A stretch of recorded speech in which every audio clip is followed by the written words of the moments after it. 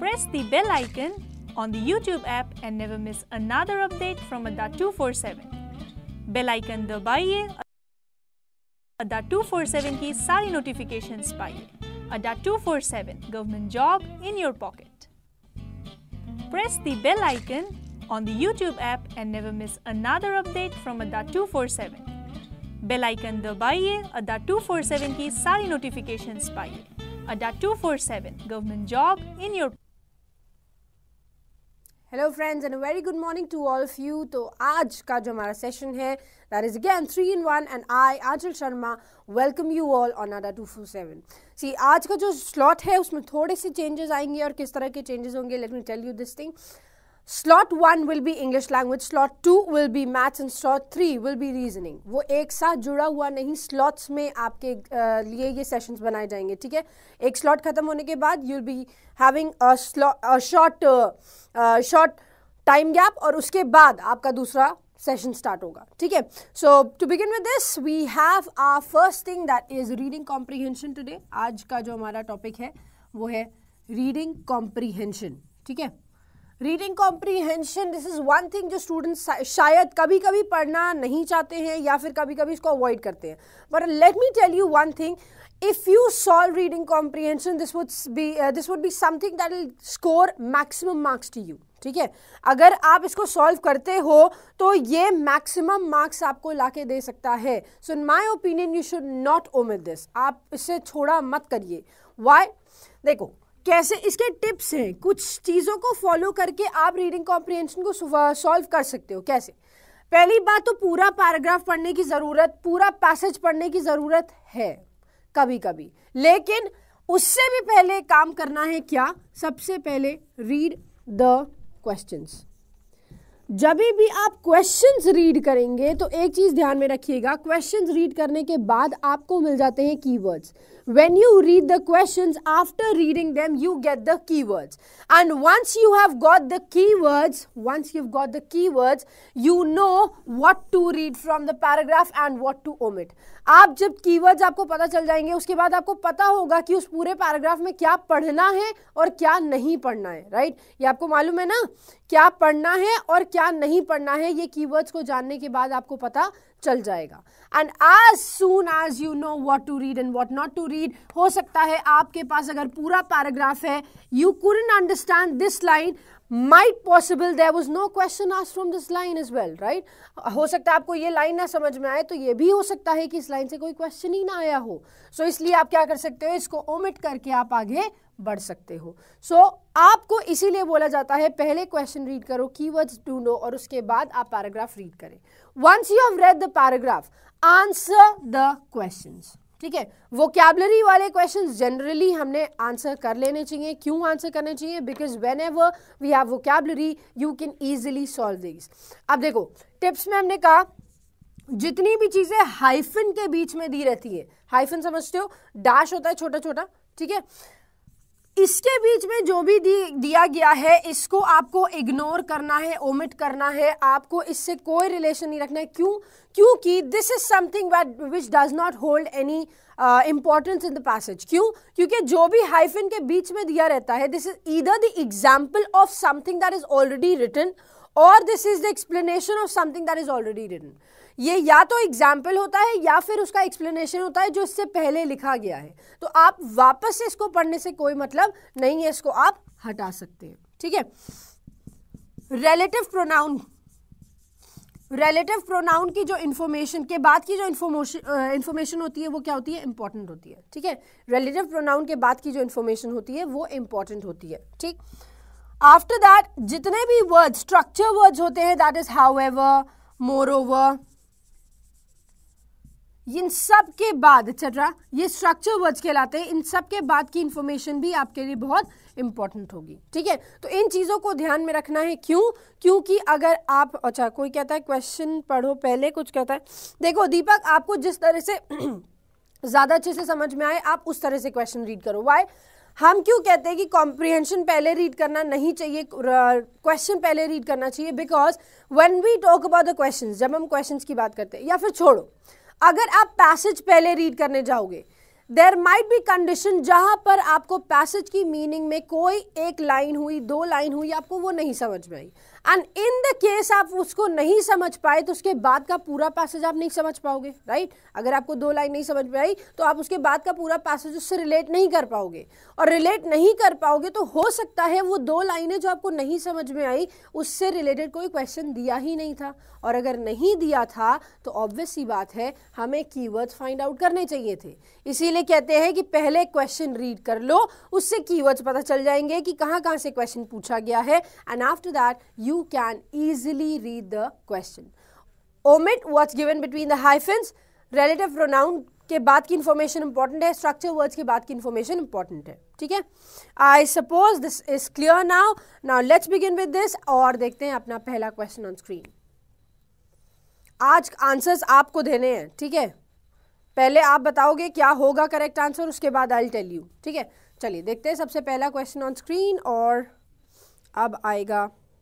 Okay, here it is. Read the following passage carefully and answer the questions given below. It's certain words and phrases have been printed in bold to help you locate them while answering some of the questions. अच्छा, 2 paragraph आज हम solve करने वाले. We'll be solving 2 passages. Here you'll read the passage. After that you will mark the questions. ठीक है? तो इसके बाद अगर हो सके कंप्यूटर जी तो 2 स्लाइड बाद हमारे क्वेश्चन स्टार्ट हो रहे हैं. हम पहले क्वेश्चंस देख सकते हैं क्या? Okay okay, I definitely explain everything in English is well. बस एक चीज करनी है, पहले क्वेश्चन रीड करना है, ठीक है? देखो क्वेश्चन हमारे कंप्यूटर जी बहुत तेज है, तो क्वेश्चन आपके सामने आ गया है. एज आई सेड क्वेश्चन पहले रीड करना. So let's read the question. It says what according to the author is the reason for the success of Indian national banks in this quarter. कह रहे इन 3 महीनों में क्या रीजन है Indian national bank के success का. What is the reason behind Indian national banks getting success in the previous three months. That's a quarter, right? Let's move on to the next question. बस question जल्दी read करेंगे. What does the phrase shot in the arm as used in the passage mean? Shot in the arm का मतलब क्या होगा, ठीक है?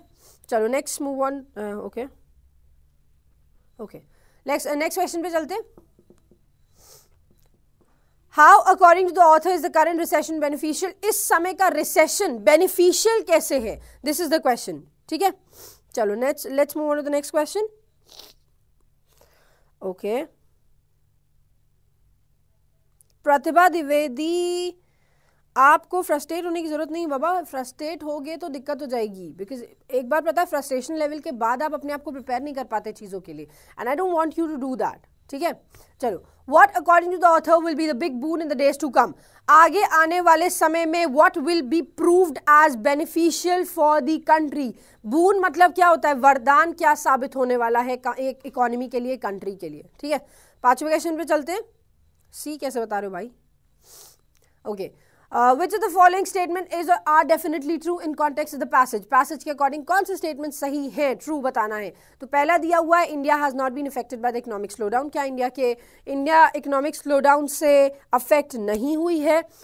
Indian banks are showing growth in this quarter despite the recession. India के जो banks हैं वो ग्रोथ दिखा रहे हैं इसके बावजूद कि वहां पर रिसेशन है.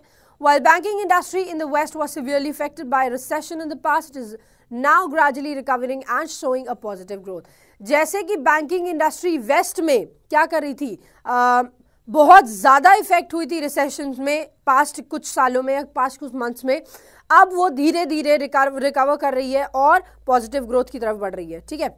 Now let's move on to the next question.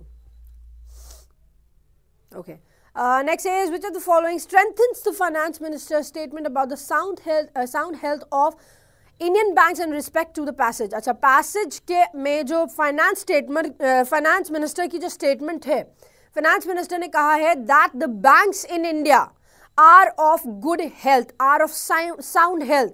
How can you say that कि ये चीज सही है? इन चीजों को बोलते हुए उनके स्टेटमेंट को प्रूव करती हुई कौन सी लाइन है, ठीक है? चलिए अब बढ़ते 7th पे. हाँ, तो यहाँ पर टर्मोइल का क्वेश्चन पूछा गया है. टर्मोइल की क्या मीनिंग है? अब यहाँ पर वोकैबुलरी आ गई है तो इसको हम छोड़कर वापस चलते हैं अपने क्वेश्चन की तरफ, ठीक है? अब पैसेज की तरफ जाएंगे जहाँ पर फुल स्क्रीन की हमारी क्वेश्चन आएंगे जो सबसे स्टार्टिंग में हमने स्किप करा दिया था. अब उस पर चलेंगे और देखेंगे कि जो चीज़ें हमने पढ़ी हैं, जो चीज़ें, जो हिंट्स हमने निकाले हैं, जो कीवर्ड्स हमने निकाले हैं, वो कीवर्ड्स एक्चुअली में क्या रोल प्ले करते हैं क्वेश्चंस का, और क्यों हमने कहा कि क्वेश्चन पहले पढ़ना ज़रूरी है। ठीक है, चलो। और आपको मीनवाइल अगर आपको कोई भी क्वेश्चन सॉल्व करने में प्रॉब्लम आती है या कोई भी चीज़ समझने में प्रॉब्लम आती है, प्लीज़ आस्क। ठीक है, हाँ शाम्पी, स्ट्रेंथन द फाइनेंस मिनिस्टर का मतलब होता है कि आप उनके स्टेटमेंट को कैसे प्रूव कर पाओगे। ठीक है, तो देखो लिखा है, despite the economic crunch world wide that saw pulverisation of some of the largest banking and finance giants, Indian banking house have managed to show positive growth this quarter. कह रहे हैं इसके बावजूद कि पूरी दुनिया में इकोनॉमिक क्रंच चल रहा है, रिसेशन आया हुआ है, इंडियन बैंक्स, इंडिया के जो फाइनेंस से रिलेटेड बैंक्स हैं या इंडिया का जो बैंकिंग सेक्टर है, ये अभी भी पॉजिटिव ग्रोथ दिखा रहा है, इसके बावजूद कि पूरी दुनिया में इकोनॉमिक क्रंच है। So instead of this that we have economic crunch, we have recession all of the world, still India is able to show positive growth even in this quarter when the whole economy, when the whole world is declining towards the recession. फिर कह रहे हैं some of India's leading national bank have posted a net profit rise of more than 40% over last quarter and amid global turmoil. कह रहे हैं कुछ India के leading national banks हैं जिन्होंने अपना नेट प्रॉफिट 40% तक क्या किया है, रजिस्टर कराया है amid global turmoil, global turmoil के बीच में। Global turmoil means, turmoil word पूछा गया था ना, ग्लोबल टर्मोइल मतलब जहां पर पूरी दुनिया में there is a huge lot of chaos and still यहाँ पर स्टिल यहाँ पर क्या हो रहा है, स्टिल यहाँ पर ग्रोथ दिखाई जा रही है।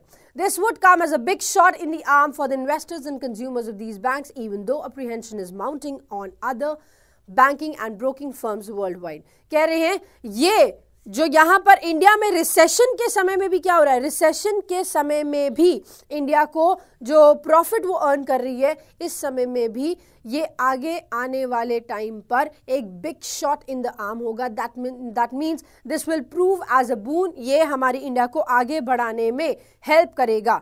क्यों हेल्प करेगा? क्योंकि इस समय में everybody is thinking, her banking sector, her broking firm ये सोच रही है कि शायद अब हमारी कंपनी बंद हो जाए या अब हमारा ऑर्गेनाइजेशन बंद हो जाए। एप्रीहेंशन वर्ड दिया है, इसका मतलब होता है फियर ऑफ फॉलिंग, जहां पर बंद हो जाने का डर होता है। ठीक है, so it says one of the main reasons behind the success of these banks this quarter would be their direct backing by the government of India. फिर कह रहे हैं इस समय में भी गवर्नमेंट को इस समय में भी बैंकिंग सेक्टर जो इंडिया का है वो ग्रो कर रहा है, और इसका रीजन है कि उसको डायरेक्ट सपोर्ट मिल रहा है गवर्नमेंट से। So we had a question related to this, why in the period of recession India is still growing. Recession के पीरियड में भी इंडिया क्यों ग्रो कर रही है, ये भी एक क्वेश्चन था। तो यहाँ पर हमको आंसर मिल गया है कि उसका एक रीजन है कि उसको डायरेक्ट बैकिंग, डायरेक्ट सपोर्ट मिल रहा है गवर्नमेंट ऑफ इंडिया से।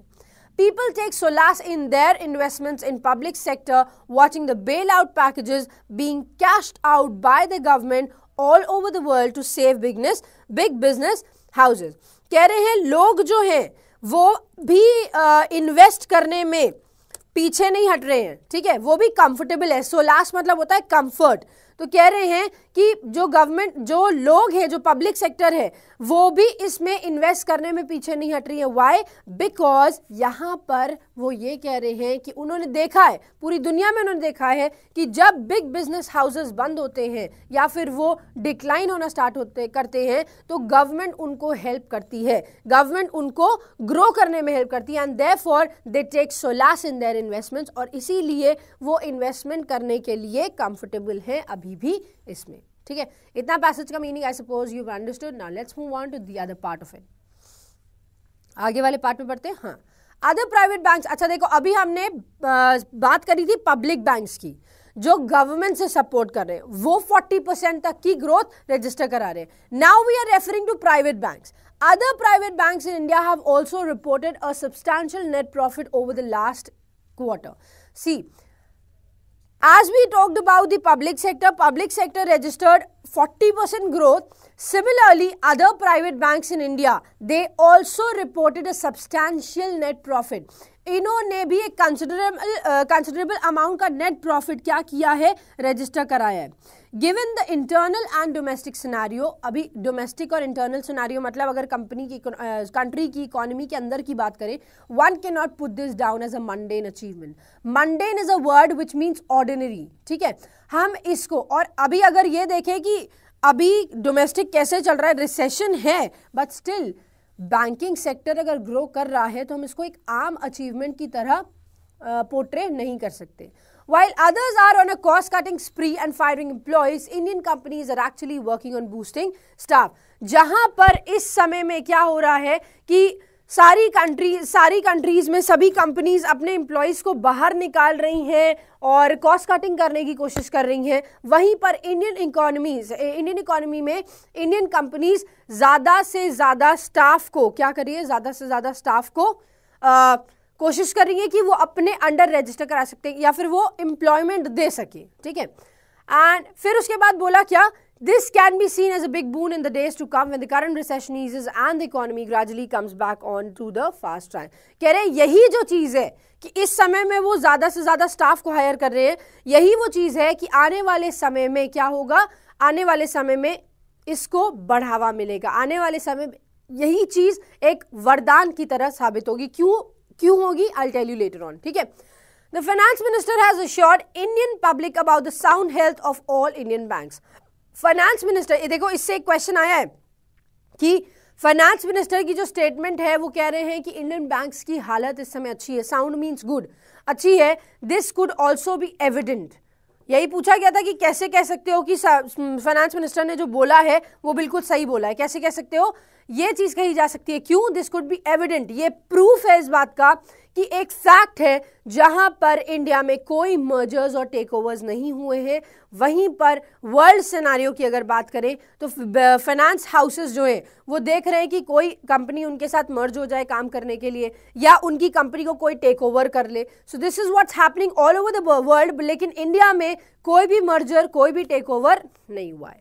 We actually are not looking to thrive. Thrive मतलब होता है किसी तरह से आगे बढ़ना. ठीक है, मेहनत करके आगे बढ़ना. हम सिर्फ we are not looking to thrive, हम सिर्फ आगे बढ़ने की नहीं सोच रहे हैं, rather we are looking for growth. हम ग्रोथ की भी सोच रहे हैं. It is just that the pace of growth is little slow now as compare two year और टू बिफोर. बस इतनी सी बात है कि जो अभी का ग्रोथ है वो ग्रोथ पहले के 1-2 सालों से थोड़ी सी कम है. These are hard times to test the hard. The weak in business and career will be weeded out and it is sometimes very beneficial for business in the long run. कह रहे हैं अब जो ये ऐसा एक समय है जहां पर किसी को भी आप प्रूफ कर सकते हो. ठीक है, आप किसी को भी प्रूफ कर सकते हो. और अगर ये बात करी जाए तो इस समय में आप टेस्ट कर सकते हो उन कंपनीज को जो रिसेशन के समय में अपने आप को प्रूफ कर सके. अगर वो प्रूफ कर पाएंगी सो ऑब्वियसली बात है they will continue for a longer period of time. और अगर नहीं कंटिन्यू कर पाए तो उनको वीड आउट कर दिया जाएगा, मतलब जड़ से उखाड़ कर फेंक दिया जाएगा. ठीक है, वीड इज अनवांटेड प्लांट. ठीक है, चलो, I suppose this is clear. Now let's move on to the questions. अब हम क्वेश्चंस की तरफ बढ़ते हैं और देखते हैं अपने क्वेश्चंस को. ठीक है, हाँ देखो क्वेश्चन आपके सामने है. What according to the author is the reason for the success of Indian national banks in this quarter? क्या रीजन था इंडियन नेशनल बैंक्स का इस क्वार्टर में सक्सेसफुल होने का? Indian national banks do not have any commitments in troubled foreign markets. क्या Indian के national banks का कोई भी महत्व नहीं है, इंपॉर्टेंस नहीं है, या उनका कोई भी कमिटमेंट नहीं है ट्रबल्ड फॉरेन मार्केट्स में? जो फॉरेन मार्केट्स हैं उनमें इतना रिसेशन आ रहा है, इंडिया में क्यों नहीं आ रहा है, बताओ. ओके, सोलास का मीनिंग होता है comfort. Dhawala Sushma, solas means comfort. Mundane achievement means ordinary achievement. Mundane means ordinary.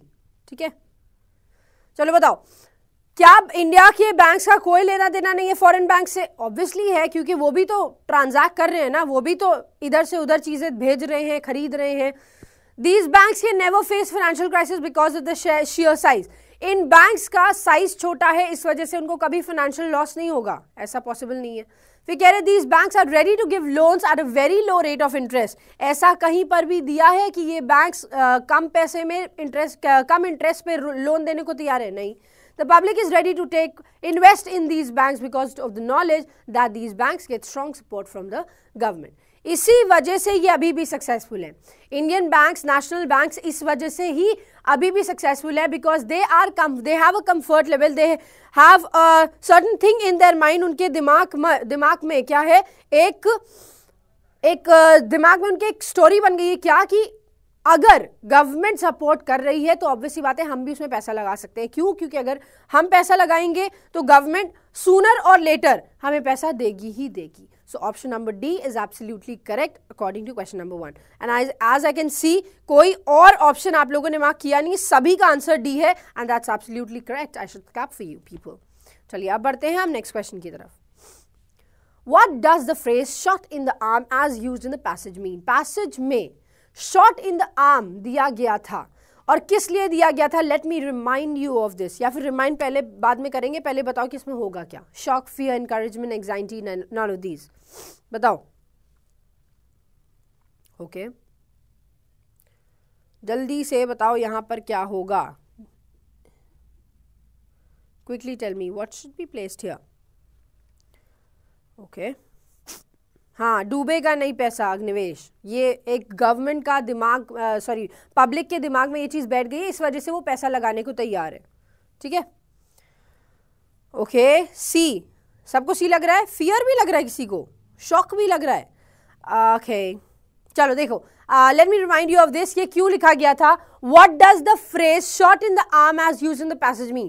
Passage में जो शॉट इन द आर्म शब्द दिया था ये किस कॉन्टेक्स्ट में यूज किया गया है? This is the question that comes to our mind. सो यहां पर कह रहे थे कि अभी जो गवर्नमेंट रिसेशन के समय में भी बढ़ती चली जा रही है, ये आगे आने वाले समय में इसके लिए एक big shot in the arm का की तरह यूज होगा। मतलब ये इसके लिए ऐसा चीज होगा जो उसको आगे की तरफ, ग्रोथ की तरफ, या फिर इकोनॉमी को वापस से अपने ट्रैक पे लाने की तरफ ज्यादा से ज्यादा मूव कराएगा। So option number C is absolutely correct. Encouragement is absolutely correct. यही चीज एनकरेज करेगी इकोनॉमी को आगे बढ़ने के लिए। This was not a negative word, ये नेगेटिव नहीं था, तो शॉक, फियर, एंजाइटी तीनों ही नेगेटिव है, एक ही पॉजिटिव वर्ड है हमारे पास, encourage, right. So encourage is absolutely correct. Encouragement means boost, encouragement means to increase, आगे बढ़ाना। बी, सी और ए नहीं, बी, डी और ए नहीं होगा। Option number C is absolutely correct, क्योंकि ए, बी और डी में नेगेटिव वर्ड्स दिए हैं। हमने वहां पर कहा था big shot in the arm for the economy for the years to come, मतलब आगे आने वाले समय के लिए ये एक वरदान की तरह साबित होगा। So that means option number C is correct. Negative word नहीं था, नेगेटिव वर्ड नहीं था बाबा। ठीक है, चलो क्वेश्चन नंबर 3 की तरफ अब चलते हैं। How according to the author is the current recession beneficial? Author के अकॉर्डिंग अभी का जो रिसेशन है वो किस तरह से बेनिफिशियल है? एक क्वेश्चन आया था अभी आपका, किसी ने पूछा था ये चीज कि रिसेशन बेनिफिशियल कैसे हो सकता है, तो अभी हमने सोचा, अभी हमने पढ़ा था कि रिसेशन किस तरह से बेनिफिशियल है। World wide companies have realised that India is a strong part two reckon with.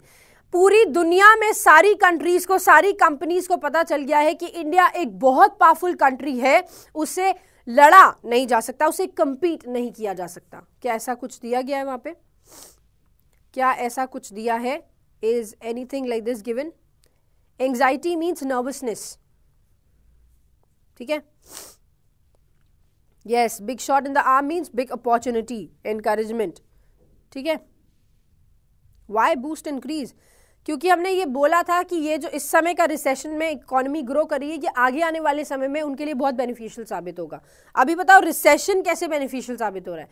क्या पूरी दुनिया में कंपनीज को ये लग रहा है कि इंडिया बहुत पावरफुल कंट्री है, हम उसके साथ नहीं काम कर सकते हैं, उसके साथ कंपीट नहीं कर सकते? फिर कह रहे हैं India is surging ahead of the other companies through out the world. India बाकी की सारी कंपनीज से क्या कर रही है? आगे बढ़ते हुए चली जा रही है। बिल्कुल, ये बात तो है करेक्ट, बट देन रिसेशन से कैसे बेनिफिशियल है ये इसको नहीं डिफाइन कर रहा है। After the recession is over, international companies will turn to India for investment.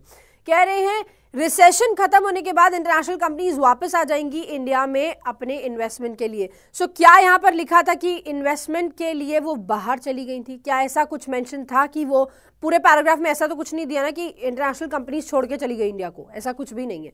D में दिया है recession is bringing down the prices of essential commodities. क्या रिसेशन में एसेंशियल कमोडिटीज मतलब बेसिक नीड्स जो है उनकी प्राइस कम होती चली जा रही है? नहीं, नहीं, इन्वेस्टमेंट की बात हो रही है सी। ओके, इन्वेस्टमेंट की तो बात हो रही है सी में, लेकिन रिसेशन बेनिफिशियल कैसे है ये कहां लिखा है? रिसेशन बेनिफिशियल है ये कहां लिखा है? Where is it written that recession, how is the current recession beneficial? बताओ।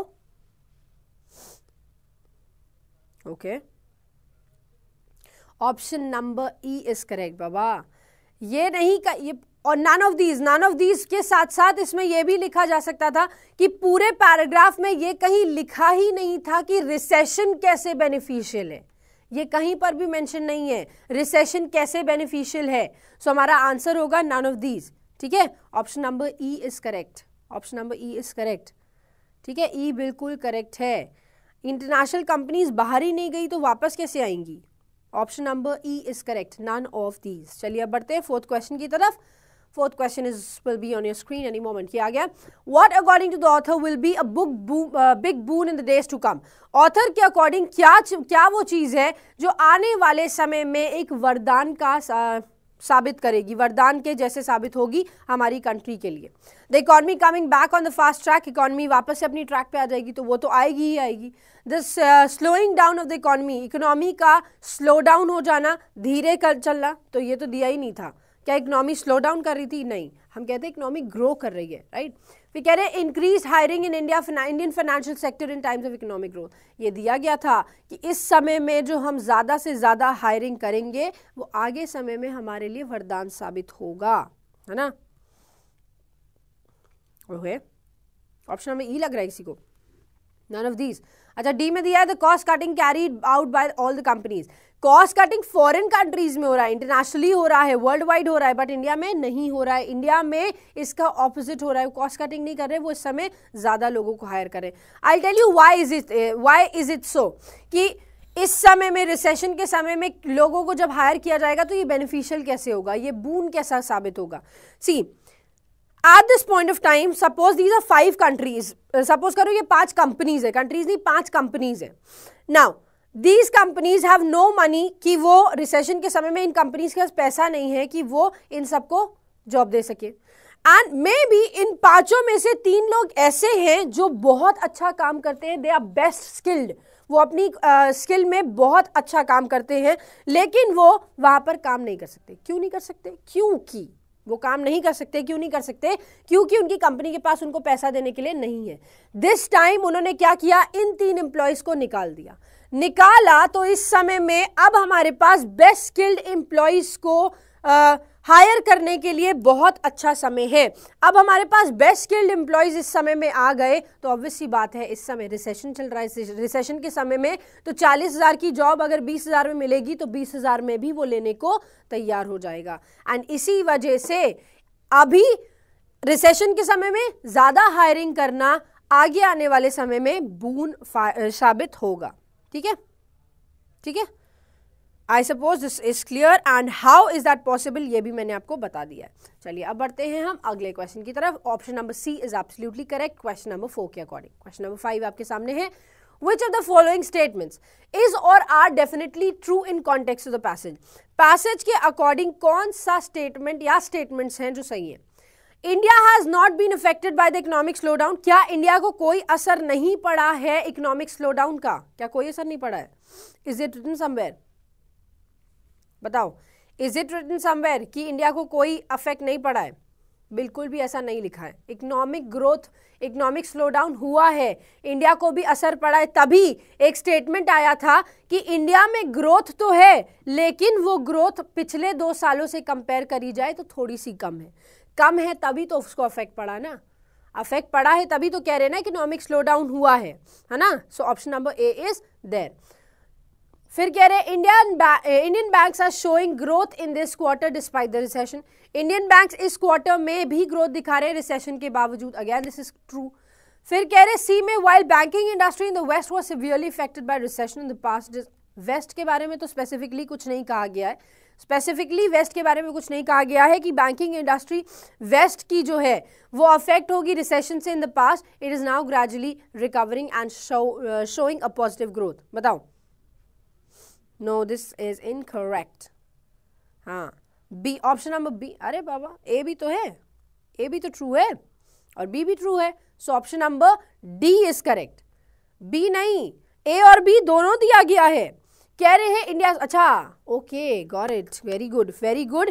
India has not been affected, option number A में दिया है India has not been affected. India affect नहीं हुई है, बल्कि हम कह रहे हैं इंडिया अफेक्ट हुई है। क्यों? क्योंकि लास्ट कुछ स्टेटमेंट्स में लिखा गया था कि इंडिया का भी ग्रोथ लेवल ग्रोथ तो करिए, लेकिन पिछले 2 सालों से इंडिया का ग्रोथ लेवल थोड़ा सा कम है, तो अफेक्ट हुई है। दैट मीन्स ए इनकरेक्ट है। सी में दिया हुआ है वेस्ट की बात, तो सी भी इनकरेक्ट हो गया। Option number B is absolutely correct, only B. D नहीं होगा, डी नहीं होगा। हमने कंफ्यूज किया, तुम लोग कंफ्यूज हो गए, डी नहीं होगा। ऑप्शन नंबर ए में देखो क्या लिखा हुआ है, India has not been affected. India affect नहीं हुई है, बल्कि हम क्या कह रहे हैं, इंडिया अफेक्ट हुई है। तभी तो पिछले 2 सालों में उसका ग्रोथ लेवल थोड़ा सा कम हो गया है ना। Pace of growth is a little लो। ठीक है, इंडिया इफेक्टेड है, ऑफ कोर्स इंडिया इफेक्टेड है, so option number B is correct. Option number B is correct, only B. बाकी वेस्ट के बारे में कुछ नहीं दिया है। ठीक है, option number B is correct. चलो अब बढ़ते हैं अपने नेक्स्ट क्वेश्चन में। लॉक, डी को लॉक नहीं करेंगे, ओनली बी आंसर करेक्ट था। देखो, which of the following स्ट्रेंथेन्स the finance minister statement about the sound health of Indian banks with respect to the passage.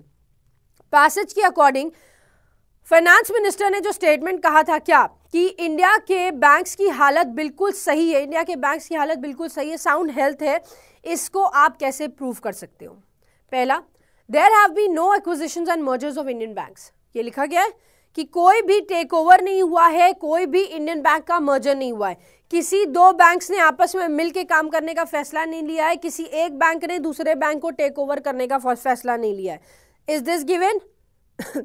Sorry sorry, is this given? जल्दी से बताओ, क्या ये दिया गया है? ओके ओके, ए दिया गया, बिल्कुल ए दिया गया है। फिर देखो बी में क्या दिया है, the Indian banks are recording a positive growth. Of course Indian banks positive growth दिखा रही हैं, इंडियन बैंक्स पॉजिटिव ग्रोथ दिखा रही हैं, बिल्कुल सही है।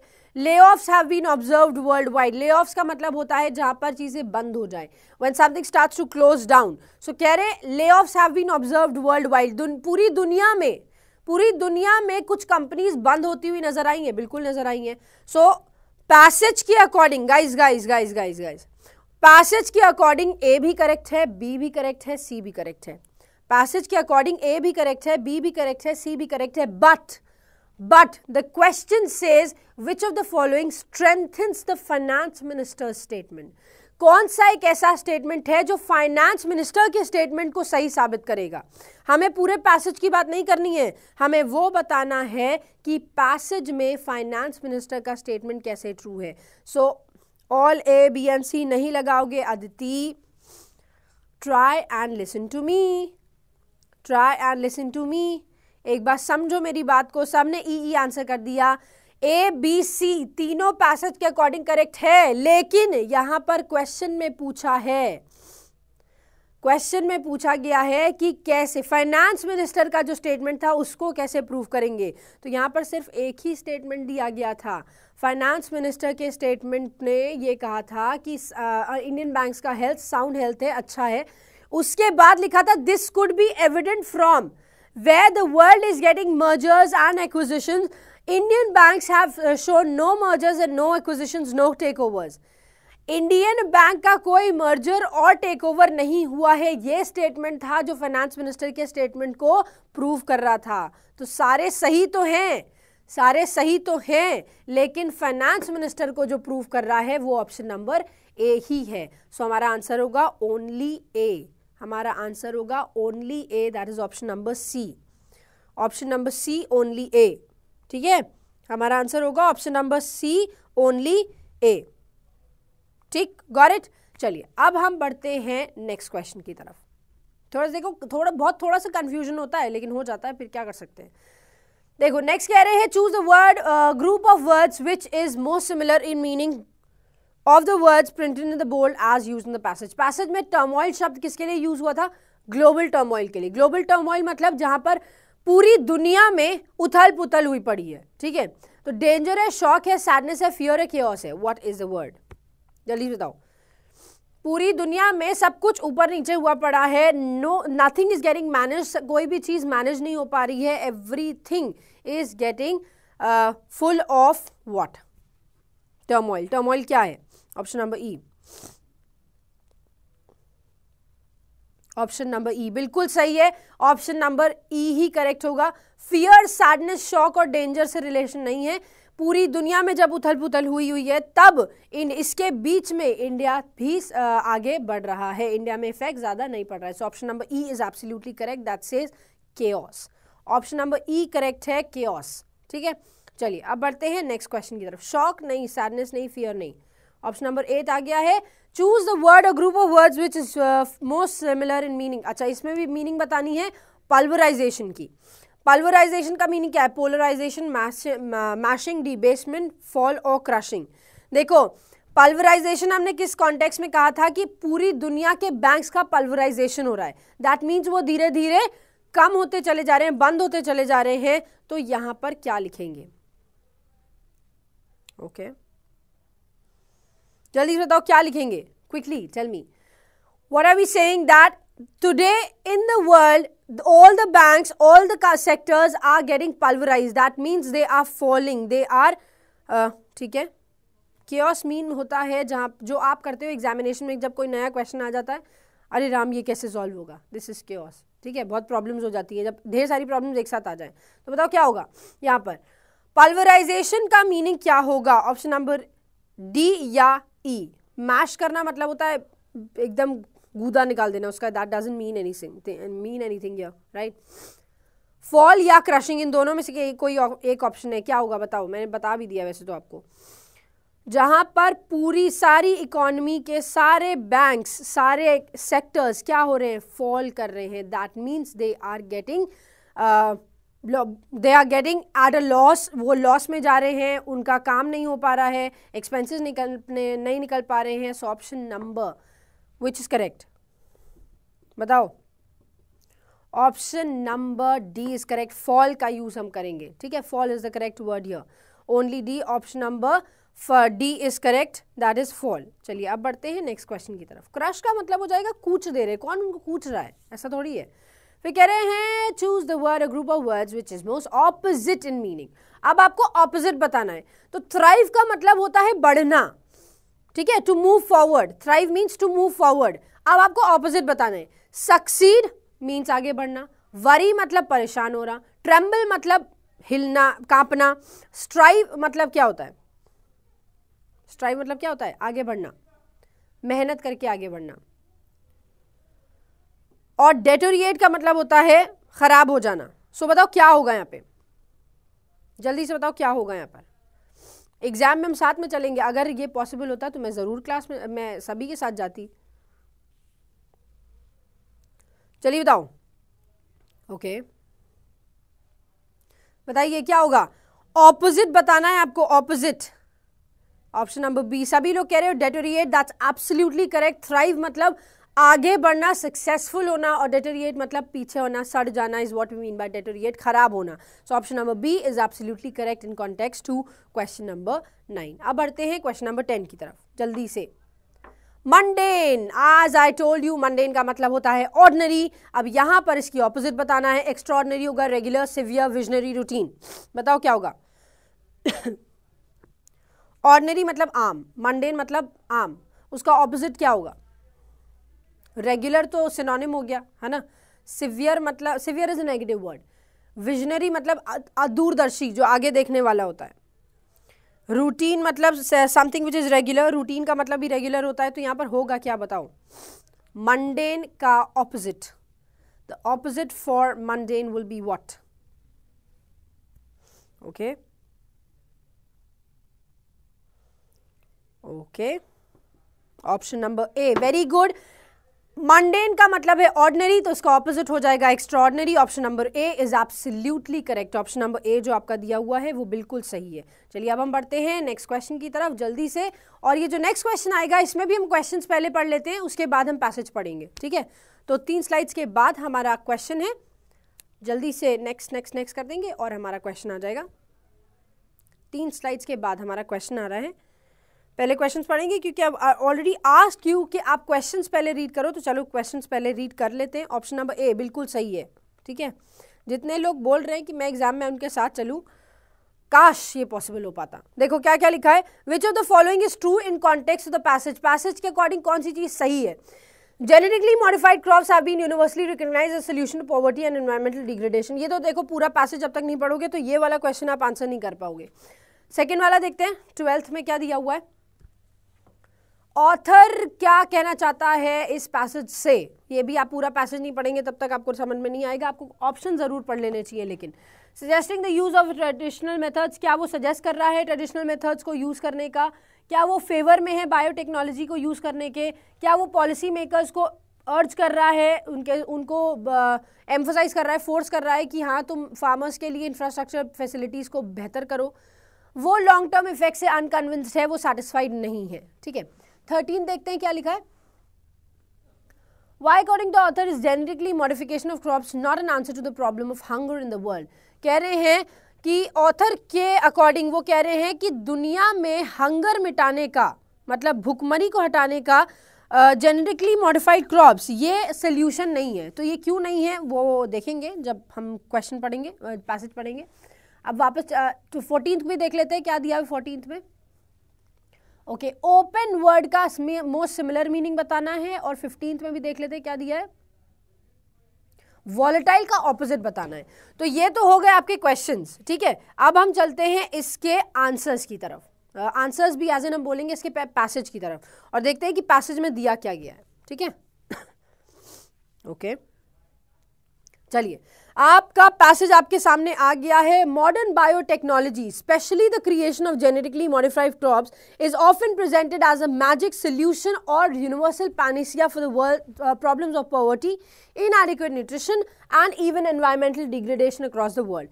कह रहे हैं मॉडर्न बायोटेक्नोलॉजी को ये क्या दिखा रहे हैं, जेनेटिकली मॉडिफाइड क्रॉप्स जो है उनको ये बता रहे हैं कि प्रेजेंट किया जाता है एक मैजिक सोल्यूशन की तरह, या यूनिवर्सल पैनिसिया। पैनिसिया मतलब होता है रामबाण, जो हर चीज का इलाज होता है। इसको अक्सर प्रेजेंट किया जाता है, इज ऑफन प्रेजेंटेड, है नहीं, उसको दर्शाया ऐसा जाता है कि वो दुनिया के पॉवर्टी, इनएडिक्वेट न्यूट्रिशन और एनवायरमेंटल डिग्रेडेशन, इन सब का एक रामबाण इलाज है। तो ये चीज समझो कि वो क्या कह रहे हैं। वो कह रहे हैं कि ऐसा दर्शाया जाता है, ऐसा दर्शाया जाता है। हम ये नहीं कह रहे कि वो सच है, हम कह रहे हैं ऐसा दर्शाया जाता है। करेक्ट। फिर कहा जा रहा है conversely there are people who present the picture of take generated monsters and major human health hazards being created by science. अच्छा, इसी के ऑपोजिट में कुछ ऐसे भी लोग हैं जो ये कहते हैं कि इन सब की वजह से, जेनेटिकली मॉडिफाइड क्रॉप्स की वजह से बहुत सारी प्रॉब्लम्स, ह्यूमन हेल्थ हैजार्ड्स भी हो रहे हैं, इंसान के हेल्थ को भी बहुत सारी प्रॉब्लम्स आ रही हैं। Many of the technological changes currently in the process of being utilized in agriculture can have unforeseen consequences and their safety and future viability are far from secure। कह रहे हैं अभी जो टेक्नोलॉजिकल चेंजेस आ रहे हैं उनका इफेक्ट हमें नहीं पता चल पाता है, ठीक है। उनका इफेक्ट बाद में पता चलेगा, उनके कॉन्सिक्वेंसेस बाद में पता चलेंगे, और इस वजह से उनकी सेफ्टी और फ्यूचर में वो कितने वायलेबल, कितने रिलायबल होंगे, इसका कहना काफ़ी ज़्यादा मुश्किल है। और वो सिक्योर होंगे या नहीं होंगे, सेफ होंगे या नहीं होंगे, ये भी कहना मुश्किल होगा। फिर कह रहे हैं the reality as always is far more complex then either of these two extremes. और जो रियलिटी है वो इन दोनों से ही अलग है। इन दो एक्सट्रीम्स कौन कौन सी बात करें, एक तरफ उसको रामबाण इलाज बता दिया गया और दूसरी तरफ कह रहे हैं कि उससे ह्यूमन हेल्थ हैजार्ड्स होते हैं। इन दोनों एक्सट्रीम्स से अलग है इसकी reality. Even today the total food production in the world is adequate to feed the hungry the world, the problem is rather one of unequal distribution. कह रहे आज भी दुनिया में जितनी उपज है ना, खाना जितना बनता है या खाना जितना उगाया जाता है, वो सब पर्याप्त है, एडिक्वेट है दुनिया के सारे भूखे लोगों को का हंगर फुलफिल करने में। Problem is rather one of unequal distribution. Problem जो है वो अनइक्वल डिस्ट्रीब्यूशन की है, मतलब जिसको मिल रहा है उसको बहुत सारा मिल जा रहा है और जिसको नहीं मिल पा रहा है उसको इतना भी नहीं मिल रहा है कि वो थोड़ा बहुत अपने डेली न्यूट्रिशन को पूरा कर सके। तो ये प्रॉब्लम है। प्रॉब्लम ये नहीं है कि उतना उग नहीं रहा है, प्रॉब्लम ये है कि डिस्ट्रीब्यूशन करेक्ट नहीं है। फिर कह रहे हैं विच deprives a large part of the population to even minimal nutrition requirements, और कह रहे हैं इसकी वजह से क्या होगा कि इंसान का जो डेली का थोड़ा बहुत न्यूट्रिशन रिक्वायरमेंट्स होता है वो भी फुलफिल नहीं हो पाता है। ठीक, now let's move on to the next question.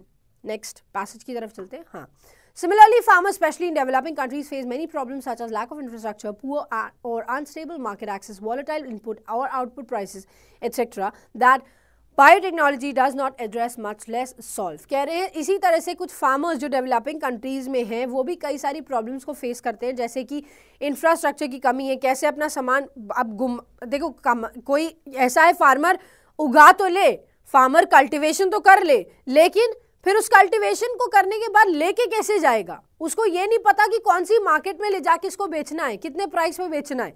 तो इन सब चीज़ों का भी प्रॉब्लम अभी फार्मर्स फेस कर रहे हैं, जिसपे बायोटेक्नोलॉजी बिल्कुल भी अपना हाथ ही नहीं लगाती है, तो वो सॉल्व क्या करेगी। फिर कह रहे it is true that transgenic plants can offer a range of benefits which are above and beyond those which emerge from more traditional innovations in cultivation. कह रहे मैं इस बात से अग्री करता हूँ। क्या बात से अग्री करता हूँ कि ट्रांसजेनिक प्लांट्स के थ्रू बहुत सारे बेनिफिट्स आते हैं जो कि हमें ट्रेडिशनल मेथड से नहीं मिल सकते। It is suggested that such new technology offers more effective pest resistance of seeds and crops through genetic crop control mechanisms, which also reduces the need for pesticides use and leads to improved yield. कह रहे ये भी कहा जाता है कि ये जो नई टेक्नोलॉजी है इसकी वजह से क्या है कि इन सीड्स में ही पेस्ट रेजिस्टेंस इन एवरीथिंग ये सब चीज़ें मिला दी जाती हैं, इन सीड्स में ही ये चीज़ जेनेटिकली ऐड कर दी जाती है, जिसकी वजह से हमें पेस्टिसाइड्स डालने की ज़रूरत नहीं होती और हमारा जो प्रोडक्शन है वो इम्प्रूव हो जाता है। एक बेसिक क्वेश्चन तभी भी आता है of course is whether the new GM technology is safe and whether this is absolutely crucial since the effects में only be known much later. फिर कह रहे हैं कि जीएम टेक्नोलॉजी, अच्छा क्वेश्चन ये आ जाएगा भले इसके इतने सारे फायदे हैं फिर भी एक क्वेश्चन ये आ जाएगा क्या ये हमारे लिए इफेक्टिव है और क्या ये इम्पॉर्टेंट है यूज़ करने के, क्योंकि इसके रिजल्ट्स, इसके इफेक्ट्स काफ़ी ज़्यादा बाद में ही पता चलेंगे, अभी तुरंत पता नहीं चलेंगे। The jury is still very much out on this matter and the controversy does not appear to be resolved quickly. Jury जो है जिन लोगों को इसमें पार्टिसिपेट करना चाहिए, इन सभी लोगों को जिनको इनके अंदर पार्टिसिपेट करना चाहिए वो उनको अभी कोई लेना देना नहीं है, वो इस चीज़ में पार्टिसिपेट ही नहीं कर रहे हैं और इसी वजह से इस प्रॉब्लम का कोई भी सोल्यूशन नहीं आ रहा है। ठीक है, अब हम बढ़ते हैं नेक्स्ट पैसेज की तरफ और ये पैसेज खत्म हो जाएगा उसके बाद ही। हाँ, the trouble is that most governments in developing countries have relatively low food and beverage regulatory standards. कह रहे हैं बहुत बड़ी प्रॉब्लम ये है कि कई सारे गवर्नमेंट्स में का जो रेगुलेटरी स्टैंडर्ड है वो काफ़ी कम है और public system for monitoring and surveillance of such items are poor और नॉन एग्जिस्टेंट। जो पब्लिक सिस्टम होना चाहिए जो मॉनिटर करता है इन सभी चीज़ों को, उसका यूसेज भी बहुत कम है। ठीक है, वो भी बहुत कम है और इसके बाद क्या कहा जा रहा है, या तो है ही नहीं, या तो लोग है ही नहीं जो मॉनिटर करें, या तो बहुत कम लोग इसको मॉनिटर करते हैं कि ये जो प्रोडक्ट है ये मार्केट में जाना चाहिए या नहीं जाना चाहिए, ये मार्केट में इंट्रोड्यूस होना चाहिए या नहीं होना चाहिए। फिर कह रहे हैं this leaves them open for entry और इसी वजह से वो सक्षम हो जाते हैं, they are capable of entering the market. क्यों? क्योंकि कोई जब मॉनिटर ही नहीं कर रहा है और इसी वजह से even dumping of a range of agriculture products the new technology which may not pass regulatory standards in more developed countries. और इसी वजह से कुछ ऐसे प्रोडक्ट्स भी मार्केट में चले जाते हैं जो कि एक अगर डेवलप्ड कंट्री में होते तो उनको कभी भी पास नहीं किया जाता एक मार्केट में इंट्रोड्यूस करने के लिए। ठीक है, तो आई सपोज ये आपको समझ में आ गया है। अब चलते हैं इसके क्वेश्चंस की तरफ। सी क्वेश्चन यहाँ पर आ गया है, which of the following is true in context of the passage. Passage के अकॉर्डिंग कौन सा स्टेटमेंट ट्रू है। ठीक है, देखो क्वेश्चन क्या लिखा है, genetically modified crops have been universally recognized as a solution to poverty and environmental degradation। कह रहे हैं जीएम टेक्नोलॉजी जो है, जेनेटिकली मॉडिफाइड क्रॉप्स जो है उनको रिकॉग्नाइज कर लिया गया है सोल्यूशन की तरह पॉवर्टी और एनवायरमेंटल डिग्रेडेशन में सोल्यूशन की तरह रिकग्नाइज कर लिया गया। इसका मतलब क्या हुआ कि वो लोग एक्सेप्ट कर चुके हैं, वो लोग एक्सेप्ट कर चुके हैं कि यही वो चीज है जो सारी प्रॉब्लम्स का सोल्यूशन होगा। क्या वो चीज है? Is this possible? क्या ये चीज कही गई है कि उनको सोल्यूशन मान लिया गया है? नहीं, हम कह रहे ऑफन रिप्रेजेंटेड, है ना। हमने क्या कहा था कि ये रिप्रेजेंट किया जाता है, ऐसे ये ऐसे रिप्रेजेंट किया जाता है, जरूरी नहीं कि है। फिर बी में देखो, the only way to improve the deficit in food requirement and food production in the world is adopting genetically modified crops. कह रहे हैं एकमात्र तरीका जिसकी वजह से फूड की डेफिशिएंसी मतलब फूड की जो कमी है उसको पूरा किया जा सकता है वो है जेनेटिकली मॉडिफाइड क्रॉप्स। लेकिन हमारे तो पैसेज में दिया गया था कि फूड प्रोडक्शन में तो कमी है ही नहीं, प्रोडक्शन पर्याप्त है, बट उसका डिस्ट्रीब्यूशन पूरा नहीं हो पा रहा है ना।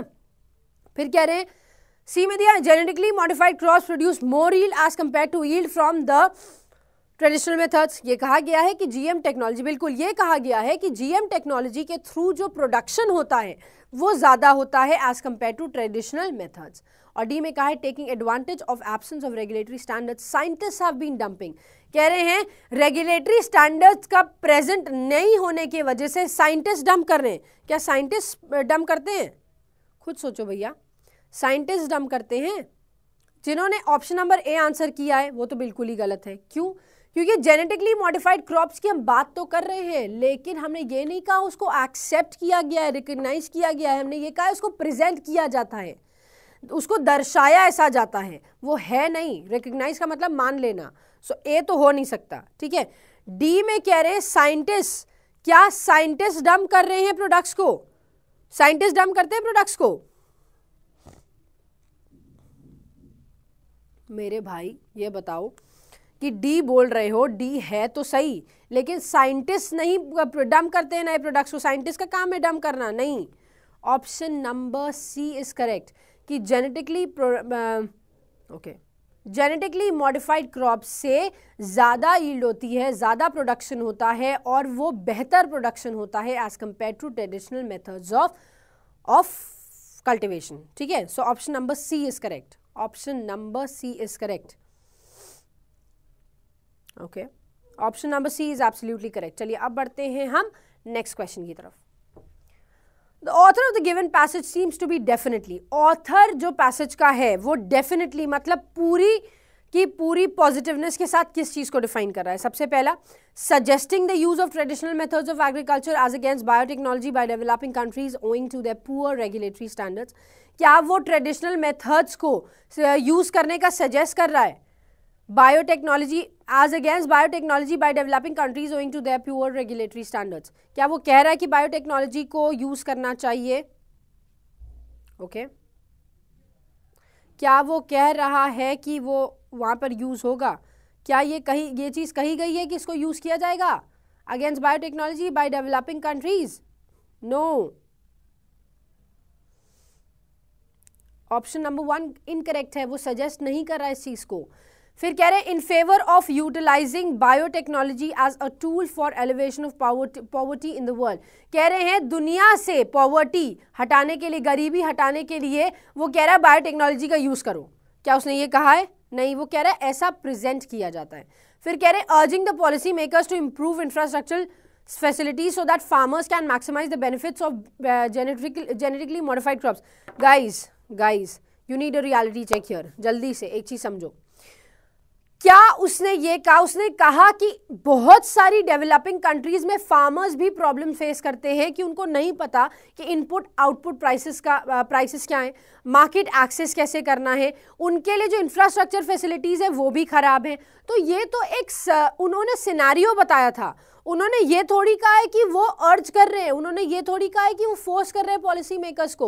वो कह रहे हैं कि जिन लोगों को इसमें इन्वॉल्व होना चाहिए वो लोग इन सब चीज़ों पे ध्यान नहीं दे रहे हैं, और जिसका आंसर जेनेटिकली मॉडिफाइड क्रॉप्स तो बिल्कुल भी नहीं है, ठीक है। सो ऑप्शन नंबर सी भी इनकरेक्ट हो जाएगा। वो जबरदस्ती नहीं कर रहा है, वो अर्ज नहीं कर रहे हैं, फोर्स नहीं कर रहे हैं यूज करने का।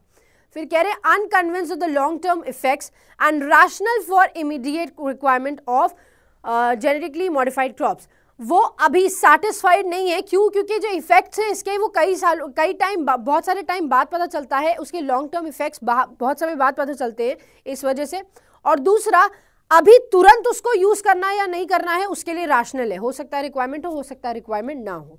So option number E is absolutely correct. ई पक्का? हाँ ठीक है, ई पक्का है और ई बिल्कुल आपका करेक्ट आंसर होगा। ठीक है, चलो अब बढ़ते हैं हम नेक्स्ट क्वेश्चन की तरफ। देखते हैं क्वेश्चन नंबर 13 में दिया है, Why according to the author is genetically modification of crops not an answer to the problem of hunger in the world? कह रहे हैं, ऑथर कहता है कि दुनिया में जो भुखमरी का प्रॉब्लम चल रहा है इसका answer genetically modification of crops नहीं है। क्यों नहीं है ये ढूंढना है, क्यों नहीं है ढूंढो। सबसे पहला दिया है, people being highly doubtful of the long term effects of genetically modified crops do not by the products grown by such methods. लोग जो हैं वो बहुत ज़्यादा डाउट में हैं, वो इस चीज़ को नहीं समझ पा रहे हैं कि ये जो हम काम करने वाले हैं ये अब आगे आने वाले समय में सही होगा या नहीं होगा। ठीक है, लोग इस चीज़ के लिए डाउटफुल हैं इस चीज़ के लिए और वो प्रोडक्ट्स को यूज़ नहीं करना चाहते। फिर बी में दिया, the problem of hunger in the world is not due to इनएडिक्वेट production of the food but due to unequal distribution. फिर कह रहे हैं कि जो प्रॉब्लम है दुनिया की भुखमरी की, वो ऐसा नहीं है कि प्रोडक्शन उतना नहीं हो रहा है, प्रोडक्शन हमारा इकोनॉमी में उतना हो रहा है कि दुनिया के सभी लोग खाना खा सके, लेकिन प्रॉब्लम अनइक्वल डिस्ट्रीब्यूशन की है। फिर कह रहे हैं, many developing countries have banned genetically modified products. बहुत सारी कंट्रीज ने इनको बैन कर दिया। क्या ऐसा कहा गया कि बैन किया है? बैन करने को कहा गया है? नहीं, मेरे हिसाब से तो नहीं कहा गया है। So option number B is absolutely correct. बिल्कुल सही आप आंसर दे रहे हैं, ऑप्शन नंबर बी बिल्कुल सही है, बी बिल्कुल सही है। चलिए अब बढ़ते हैं हम नेक्स्ट क्वेश्चन की तरफ। नेक्स्ट क्वेश्चन से चूज द वर्ड और group of words which is most similar in meaning to open printed in the board. अच्छा, ओपन दिया गया है तो कह रहे हैं जो कि रेगुलेटरी स्टैंडर्ड्स, ऑप्शन वहां पर क्या दिया गया था, जो कि रेगुलेटरी स्टैंडर्ड्स नहीं है, उनको चेक करने के लिए नहीं है। पब्लिक सिस्टम ऐसा नहीं है कि वो मॉनिटर करे कि ये प्रोडक्ट जाएगा और ये प्रोडक्ट मार्केट में नहीं जाएगा। इसकी वजह से ऐसे प्रोडक्ट्स मार्केट में आने के लिए सक्षम हो जाते हैं। सो क्या ऑप्शन होगा बताओ? वल्नरेबल, वल्नरेबल मतलब होता है ओपन टू अटैक, जो बहुत सेंसिटिव होता है, जो उस पर कोई भी अटैक कर सकता है। केपेबल मतलब सक्षम, थ्रेटन मतलब धमकी देना वाला, अनसर्टन मतलब जो निश्चित नहीं है, वीक मतलब कमजोर। बताओ क्या होगा जल्दी से। Okay, what do you think is the correct answer here? यहां पर वल्नरेबल होगा? नहीं, प्रोडक्ट वल्नरेबल थोड़ी होगा, मार्केट वल्नरेबल हो जाती है ना। यहां पर हम प्रोडक्ट की बात कर रहे हैं, यहां पर हम प्रोडक्ट की बात करें तो क्या होगा? केपेबल है, बिल्कुल। इस समय में वो प्रोडक्ट क्योंकि उसको मॉनिटर करने के लिए कोई नहीं है, इसलिए वो प्रोडक्ट केपेबल हो जाता है, सक्षम हो जाता है उस मार्केट में एंटर करने के लिए। So option number B is absolutely correct in this question. अब चलते हैं अपने लास्ट क्वेश्चन की तरफ और देखते हैं अपने लास्ट क्वेश्चन में क्या लिखा गया है। Choose the word or group of words which is most opposite in the meaning to volatile. Sorry, volatile की आपको यहाँ पर मीनिंग बतानी है। volatile जो वर्ड था ये इनपुट और आउटपुट प्राइसेस के लिए दिया गया था। मतलब जो फार्मर्स इन्वेस्टमेंट करते हैं या फिर फार्मर्स जो चीज़ें लेकर आते हैं उस प्रोडक्शन को, उस ईल्ड को बढ़ाने के लिए या ईल्ड करने के लिए, प्रोडक्शन करने के लिए, कल्टीवेशन करने के लिए, उनके प्राइसेस जो हैं इनपुट और आउटपुट के, वो वॉलेटाइल है। मतलब इट कीप्स ऑन फ्लक्चुएटिंग, वो ऊपर नीचे होते रहते हैं। ठीक है, वो फ्लक्चुएट करते रहते हैं। तो अब बताओ क्या होगा? नेवर एंडिंग ऑपोजिट होगा, मेजर ऑपोजिट होगा, वैल्यूएबल, इरिवर्सिबल या स्टेबल? बताओ what do you think is the correct answer here? जल्दी से बताओ करेक्ट आंसर क्या होगा।